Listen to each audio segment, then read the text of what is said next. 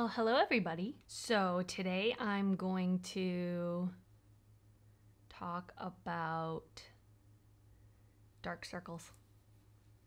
No, I have lived my whole life with really dark under eyes. It's definitely probably like the biggest insecurity that I have about my face. And I've always had them always. I mean, as long as I can remember, I've had them since I was a kid. And I've always felt really self-conscious about it. As an adult, people always comment, like if I don't wear makeup, I always get comments from people saying like, are you okay? Did you sleep last night? Or I always get comments like that. Or like, are you sick? Or it's like, no, this is just how my under eyes are. They're just dark. That's how they've always been. So I've really perfected a technique with my makeup to cover them up pretty well that they're not noticeable anymore. And like I said, I've really perfected a routine that works for me, so I wanted to share it with you guys, and maybe somebody has the same concerns as me, and hopefully this gives you some ideas on what you can do, and hopefully it works for you. So starting off, an important part that I find really makes the difference is prepping the under eye. So making sure that it's really moisturized, and because I'm gonna put a lot of product on, and a lot of the products I use are more like matte, dry formulas, I make sure that my under eyes are really moisturized. So I use an eye cream, and I usually let it sit for at least 10 minutes before I start putting other things on top of it. So the product has had a chance to sink into the skin. Now, moving on to the most important part. For years I didn't do this, and maybe about 1 to 2 years ago I discovered this product, and it has completely changed my life. So that's the Becca Under Eye Brightening Corrector in the shade light to medium. So basically it's like a peachy kind of color corrector. That's what it's called. That's what it is. It's a color corrector. So basically it's like a peachy color for my skin tone. Peach/pink is actually it color corrects dark, like purple, blue not shadows. It color corrects dark. I have so much glitter on my face. So for my skin tone, peach and pink are good color correctors for dark circles, for purple and blue discoloration. So I find if I put this on underneath my concealer, it really makes me have to use way less concealer, which makes my under eyes look much better. You only really need a tiny little bit.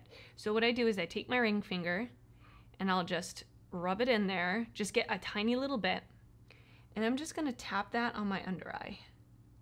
I'm gonna go mostly in the inner corner and to about halfway to 3/4 out. And already that made a big difference. I don't know if you can tell, but it already makes a big difference in the darkness. So I'm gonna do it over here.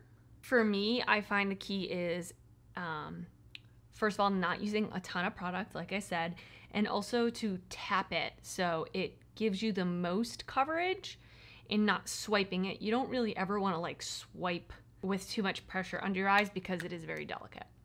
Okay, so I did that. Okay, so far so good.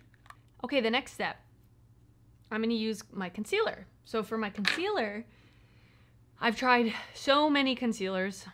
For my preference, it's the perfect concealer. If I didn't have such dark circles, I probably wouldn't use this because it is a bit drying, but for me, I feel like it's worth the drying factor because of how much coverage and doesn't crease, which is really important to me because when I smile, I've got a lot of lines, and almost every other concealer I've ever tried breaks down and gets into the cracks, and it just looks worse than if I just didn't wear makeup at all.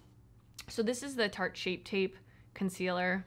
It's obviously really well-known concealer, and I use the shade Light Beige. Now I use the shade, excuse me, I use the shade Light Beige because it has a pinky tone or pinky undertone to it. Like I said, pinks and peaches color correct for me. Actually, I should have. I'm gonna take off one side so we can compare the two. It's gonna be beneficial. Okay, so I'm gonna take the Tarte Shape Tape. Now that I've put on the Becca color corrector underneath, I don't need to use a whole lot of product.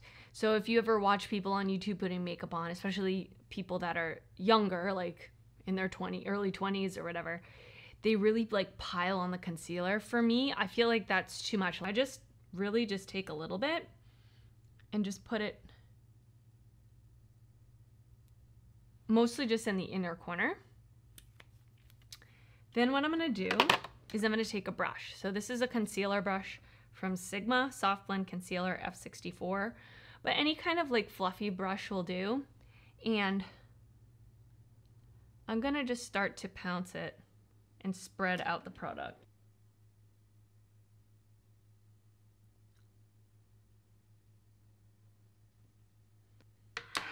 I need just a little more.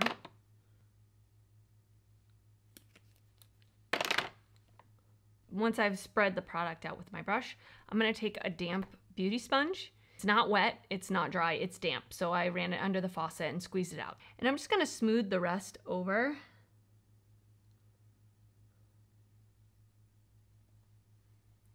So I've just smoothed the rest over. The final step that I do is I like to set it with a powder. Again, a powder that has a little bit more of like a pink tone to it. The one I'm using is actually discontinued and doesn't exist anymore. I bought several backups of it when I knew it was going to be discontinued. It's the PatrickStarrr and MAC Patrick's powder. It has like a pink tone to it. Another alternative that I like to use is the Fit Me powder from Maybelline. You can get this at the drugstore. It has a little bit of a tint to it and it has a little bit more coverage. So sometimes if you put like a translucent powder on top of it, it will actually change the color of your concealer. So I like to have something that has a little bit of a tint to it, but of course you can do whatever works for you. So I am gonna use the Patrick's powder, even though it doesn't exist, but if you find the Fit Me powder in a tint that works for you, I suggest that because it does adds a little more coverage. So I'm gonna take the damp sponge that I used. I just put some into the cap, put my sponge into the cap, and then I'm gonna press the powder and just set it. I don't go crazy, I don't do a whole lot, I don't bake or anything, but I just set it so that it's flat now. So, and it's not wet anymore. So hopefully you guys can see the difference between my two eyes, and I really feel like this side looks much more even, much more bright. Of course, I still see like a hollowness, but that will never go away, you know, unless I get surgery, but I'm not gonna do that. So yeah, so I hope this helped you guys. I hope it helped somebody.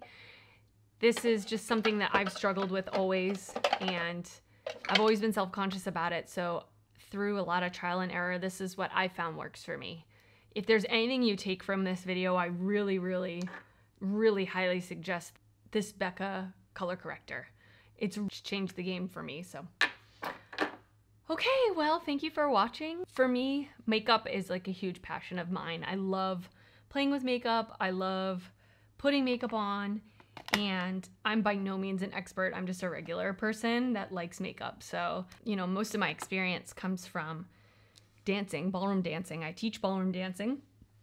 And so I've done a lot of competitions and putting makeup on for competitions and shows and stuff. That's where a lot of my experience comes from. And I never really wore makeup when I was in high school or anything like that, very little bit. So this is just my hobby. So thanks for watching. And if you want to subscribe, that would be awesome. Yeah, I'll see you guys later. Bye.